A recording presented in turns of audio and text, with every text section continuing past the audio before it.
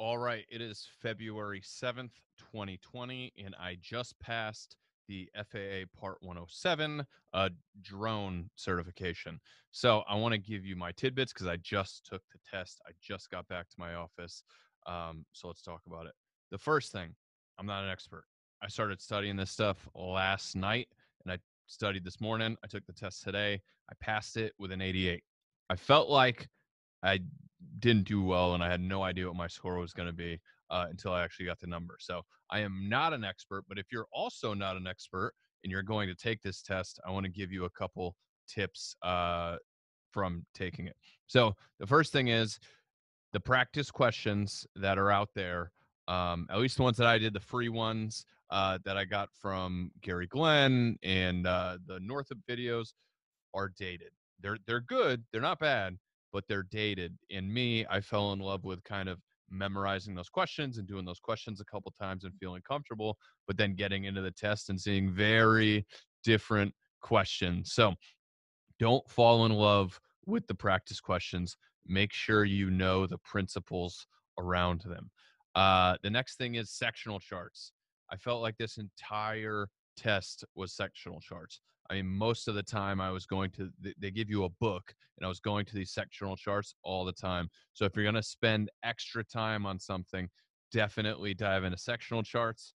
The weather, reading the weather stuff is important, but there was only a couple questions on that. There was a ton of stuff on reading the sectional charts.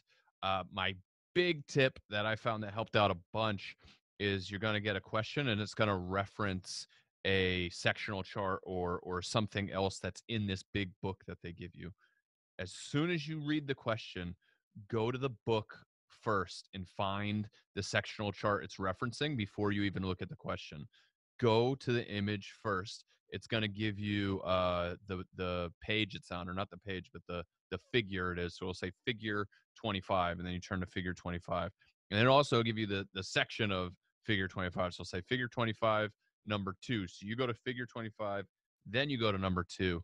Then at that point you read the question, right? But if you're reading the question, you start to get a little bit flustered. Then you're trying to find the map and do everything else.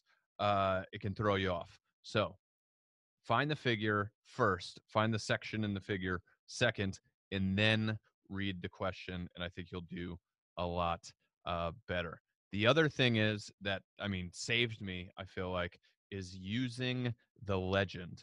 A lot of the questions, the answers are actually found in the legend. So if it's talking about, what airspace, what the height is, and some different stuff, or like, what does this icon mean? Like, I kind of knew what the icon meant, but I went back and checked because it's right in the legend. So many of the answers to the test are in the legend. And so if you just go there, chances are you can at least verify that maybe your answer was right. But I had 3 of them, I think, that I was pretty sure I knew. But I was like, you know what? I'm just going to check the legend. So I went back in, and boom, right there, all the info's right there. So you have plenty of time to take this test. And so don't second guess yourself. Go to the legend, read what the different color lines and what the airspaces are and what it means, and you can literally get a bunch of answers right from the book if you take your time and read it. And that's the other thing I would say. Take your time. The minute you feel like you're thrown off, because some of these questions were a little tricky and intentionally tricky. I didn't really like that about the test, right? Like, I get, you want to make sure people understand, but you also don't want to trick people into picking a wrong answer. And so some of the test questions were tricky. And as soon as you feel like you don't know, or you start to get that fluster, like, stop, read it again slowly, and really look at what the question is asking. And I think that'll help you out a ton. But look, if you're somebody that needs to get this certification for their business, right? Like, we're in real estate, like, we need to have it. Um, you got to get it. It doesn't take that much work, right? Like, I just went all in on learning the stuff for less than 12 hours, right? And I learned what I needed to learn to take this test. And look, there's good information in there. Like there's stuff that I didn't know before that I will actually use. And so there's no reason not to dive in, get scheduled, take the test. If you're like me, you just have to put it on the schedule because if it's on the schedule, you'll do the studying to pass it. Watch the videos. Look, the videos are great. I hope one of these experts will maybe make an updated video based on the stuff that they're asking now because most of this stuff's from like 2016 2017. We could use an update. It's 2020 and the test is a lot different than the practice tests that I took. So that's my recap. I just passed it. I hope that helps somebody out there.